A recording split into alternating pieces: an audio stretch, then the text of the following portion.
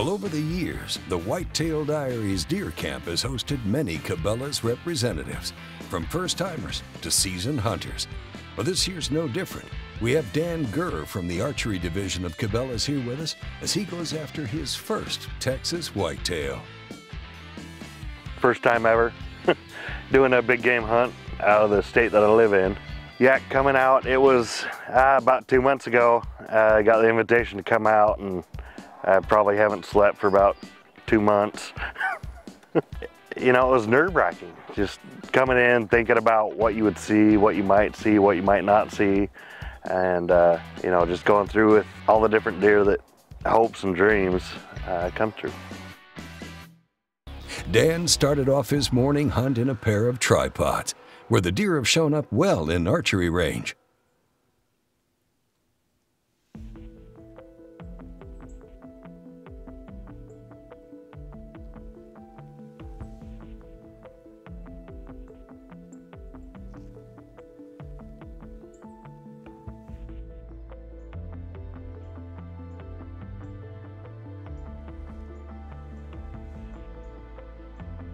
So I've never really been to Texas, out in the country, anywhere out here, and it was amazing. I mean, it was eye-opening. It's something I've never seen before. It was absolutely amazing. I couldn't ask for anything more. You know, I could have sat there for hours. That's hunting all day long. I mean, it's not killing, it's hunting. You know, acorns were falling. They were out there. Whitetail could have been 100 yards away, and we would have had no idea. I mean, the spot we were in, you had maybe 60 yards of view. What you could see, it was pretty brushy.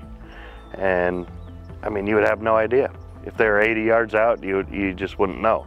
But they could have been quite content just hanging out and doing what they do right out there with no idea. So after a slow morning hunt, Dan refuels back at camp, and Wade has a place in mind that'll put Dan's archery skills to the test. Get ready for the evening hunt, and we're talking about going, you know, we're going out the killing tree. You know, we've heard stories about the killing tree, and it sounds like a killer place.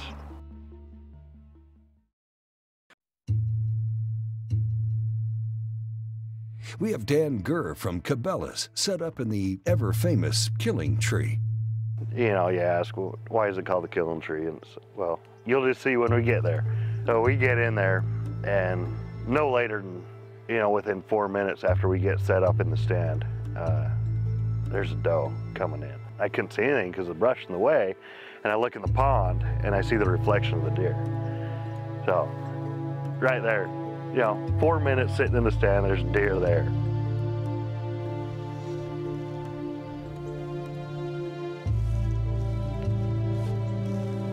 Before you know it, within 30 minutes, I mean, there's deer everywhere, absolutely everywhere. I mean, they're coming in from the right, they're coming in from the left. It was amazing. I've never been in a spot and seen that many deer come in like that and just move around.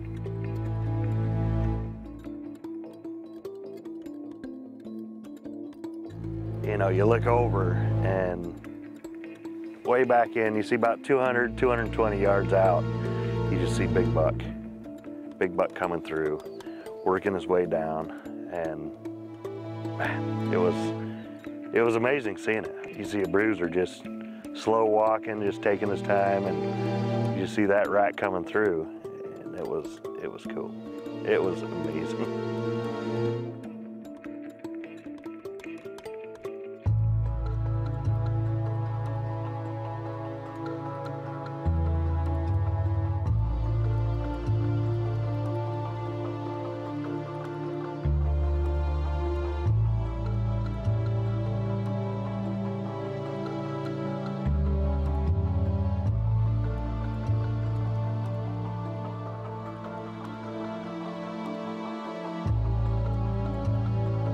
Just a bruiser. I mean, you could tell, just big body. But even see, I mean, we're looking at everything, there's so much going on, and all of a sudden, you know, Jeff hollers over and look at the water hole. And I couldn't even, with the shadowing and the tree branches the way it is, There's a deer on the far side of that pond, and he's in there drinking. I couldn't see his antlers, I couldn't see anything with the shadowing, I just seen the body. And it was big. It was a big buck.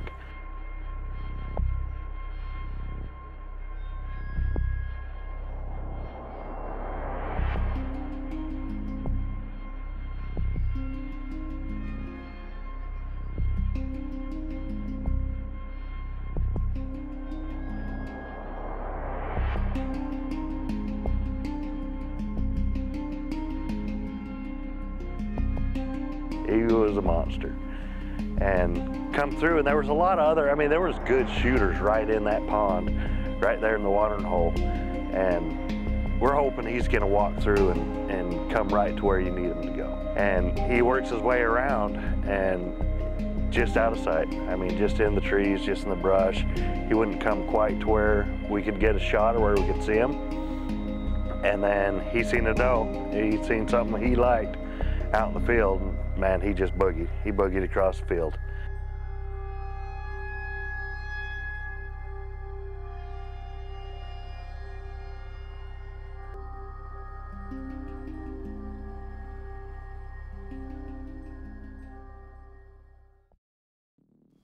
Well, with a big buck choosing a doe over Dan, Dan sets his sights on the other shooters that are still hanging around the killing tree.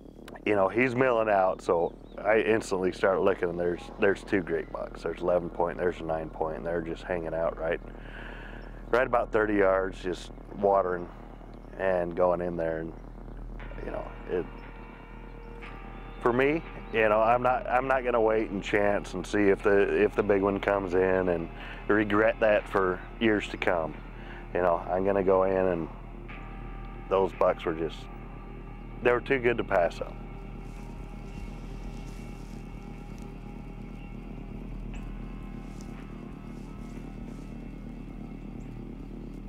And they kept stacking up.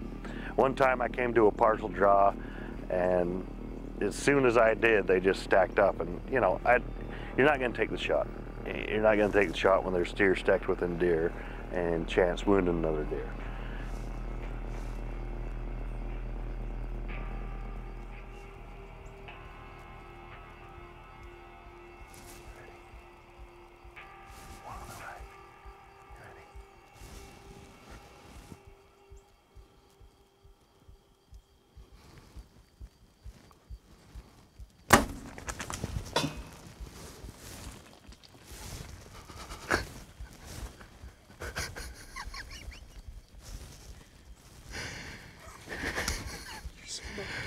Oh my God. Oh, I gotta sit for a second.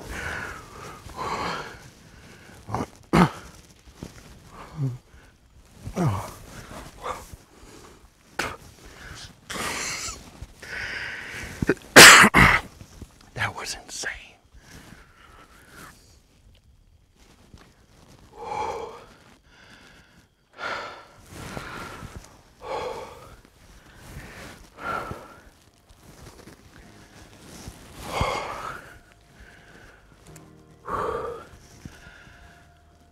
Oh my God. That's a good buck.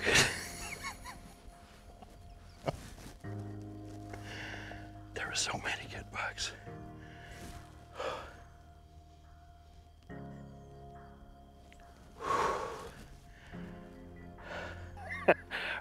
About that, I'm looking at everyone just thinking, man, that's a shooter, that's a shooter, that's a shooter.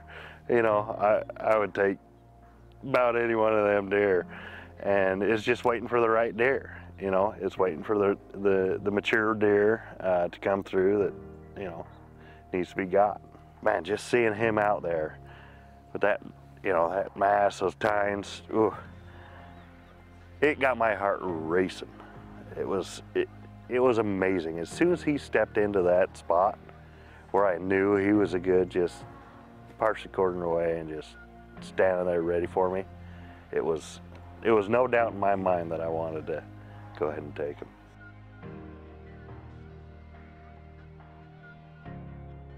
That's the biggest buck I've shot in my life. I mean, yeah, I'm not gonna pass that up in the New York second. But I took out this time was the Cabela'S Insurgent. It's a new bow we came out with. We've had it for all of 2017. It's the shooter's bow. It's comfortable. It's going to do everything you need. This is not a bow you can go anywhere else and get. I mean, there's other bows that may look similar, may perform similar, but this bow you can only get at Cabela's. Broadhead that we use is the Incision Malice. It's a 3-blade front deploy. It's a 2-inch cut diameter. It's a great blade. We're really excited about this one. With a solid shot on his personal best, Dan heads back to camp to give the deer some time and regroup with Wade. We came back into camp, got Wade, got the video, got it up on the big screen, and sure enough, shot looked perfect. I mean, it looked absolutely great.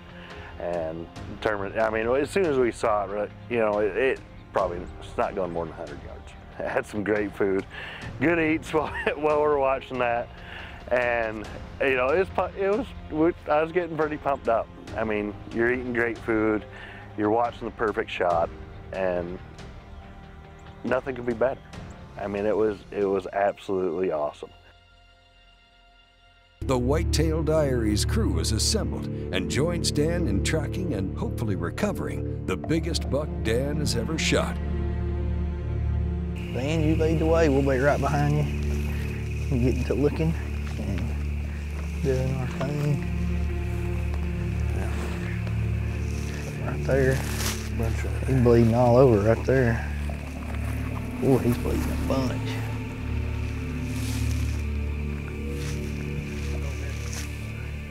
Turn, just like all of them. Yep, right there. Big pile. They all go that way every time.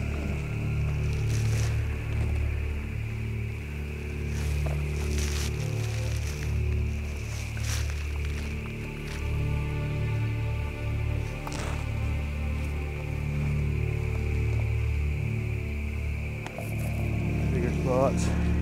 Oh yeah.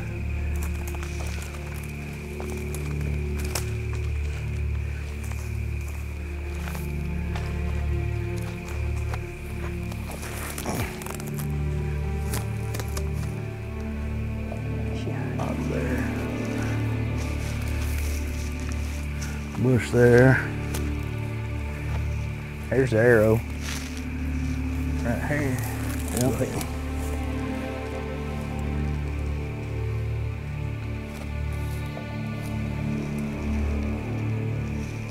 That's what you like to see.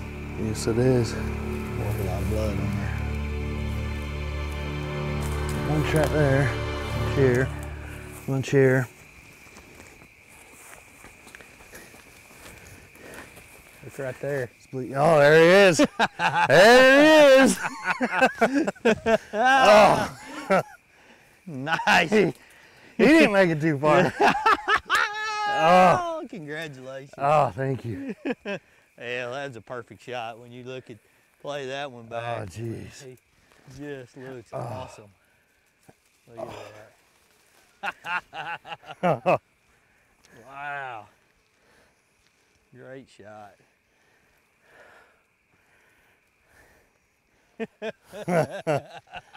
What a cool buck. That is cool. Has he still got velvet, a little bit dried velvet on Yeah, it? he does. Yeah, he does, doesn't he? Yep. Wow. He didn't go anywhere, buddy. No, I didn't. You made a perfect shot. The reaction was priceless. That's the reason why we do this. Oh, That never gets old. what a great deer. What a great deer. He still has a lot of velvet up there on the back end. Yeah. He just came out.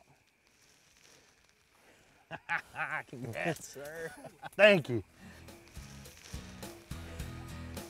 It was amazing. I mean, it was absolutely amazing coming up and seeing that buck, seeing that it, you know, knowing that it didn't suffer. It you know, it didn't live long. It was a good shot. It was a good placement, and going up and finding that just right there, it was amazing. It was super cool. You know, that's the most exciting part of what we do to me is you get to watch somebody that comes into Texas or hunts place for the first time, and you get to see the excitement, you see the emotion, you see the shake, you see the after effects, and then you get to track it and find their deer. I mean, to me, that's, you know, that's just like all of us were successful on the hunt. I mean, that to me makes the whole day, the whole year kick off the right way. It's absolutely amazing. I mean, it's such a neat experience to come out here, seeing the mounted deer, the situation where it was. I've never experienced that in my life. I mean, it was magical. Bow and arrow, I've been hooked on since I was 12 years old. And it's just the difference when you come in and, you know, when you go out and you do muzzleloader, you know, 90% of the time you're within 100 yards. Rifle, you know, you can get out a couple hundred yards, but archery, you're so close to the game. I mean, it's up close, it's personal. Being that close, up and personal with the animals is amazing. It's a different feeling. Hey, congratulations, Dan, on a successful bow hunt and entry into the Yamaha Whitetail Diaries.